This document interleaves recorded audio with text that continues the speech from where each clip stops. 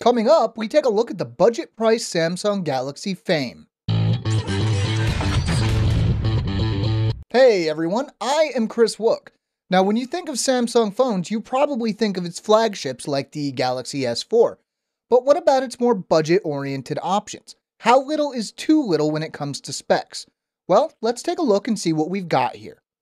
The Samsung Galaxy Fame has a 3.5-inch display and is powered by a single-core 1 GHz CPU.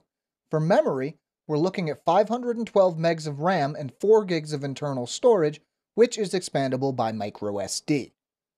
On the back, we have the 5-megapixel rear-facing camera capable of shooting VGA resolution video, paired with the 0.3 megapixel camera up front.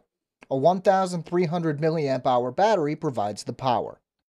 Essentially, the Galaxy Fame takes the look and feel of a lot of other recent Samsung devices, throws them in a blender, and then shrinks them all down. The power button and volume rocker, for example, are right where you'd expect them. It is a little curvier than, say, the S4, and while it's not that thick, it feels thicker and heavier than other Samsung phones because of its smaller general size. For some, it might be a little too small, but for those with smaller hands, it could be a nice change of pace. The display is usually one of the low points with phones like the Galaxy Fame, and we didn't find any exceptions here. The small 3.5-inch screen size and resolution of 320 by 480 results in a pixel density of just around 165 pixels per inch. Not surprisingly, that leaves us with a not too sharp screen. There are also issues with contrast. While the screen can get fairly bright, it looks washed out at pretty much any level of brightness. To gauge performance, we turned to our usual test suite.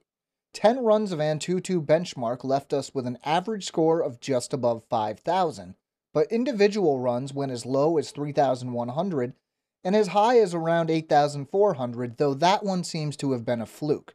We tried Epic Citadel, but it refused to run. Real-world performance definitely felt a little sluggish, especially scrolling through the home screens or the app drawer. Light gaming is a possibility, but don't set your expectations too high. The Galaxy Fame runs Android 4.1.2 Jelly Bean, skinned with Samsung's TouchWiz UI. While TouchWiz definitely has its fans, we would have preferred something with less of an impact on performance in this case. Looking at included apps, we have most of the usual suspects from Samsung, S-Planner, Chat On, and Game Hub for example, but no S-Voice. The document editor Quick Office, My Files, and the always handy Dropbox are included as well. Looking at the specs and the budget nature of the phone, we didn't expect much from the camera, but were somewhat pleasantly surprised, at least in well-lit situations. Colors can be a little washed out depending on the subject, but photos were fairly sharp and detailed. In low light, photos get ugly pretty quickly, with blurring and noticeable visual noise. While the camera is capable of recording video, the resolution is limited to VGA or 640 by 480 resolution, so while it's okay for capturing a quick moment, it's not going to look too nice on a computer or on a TV. Packing a 1,300 mAh battery might seem a little crazy, but keep in mind that it doesn't really have to power a whole lot. During benchmarking and testing, our review unit was down to around 50% in about 5 hours, but that was pretty heavy use. Getting through a full 18-hour day shouldn't be a problem, but if it is, the battery is replaceable, so you can always carry a spare or get an extended battery. Ignoring the budget price, the Galaxy Fame has two major things going for it. Its Samsung-y style and its smaller size. If neither of these options matter to you, there are a ton of other options available for the money. If you want to know more, we have a full written review at AndroidAuthority.com.